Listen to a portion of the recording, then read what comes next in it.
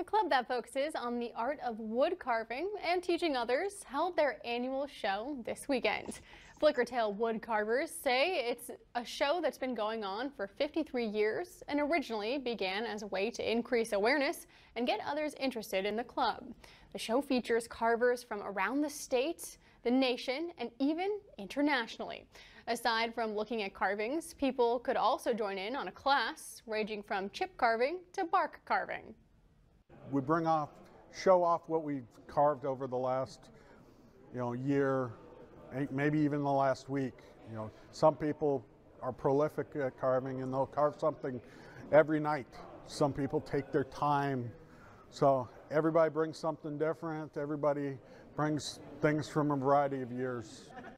Goslin says they also have people selling tools and wood for those who might be interested.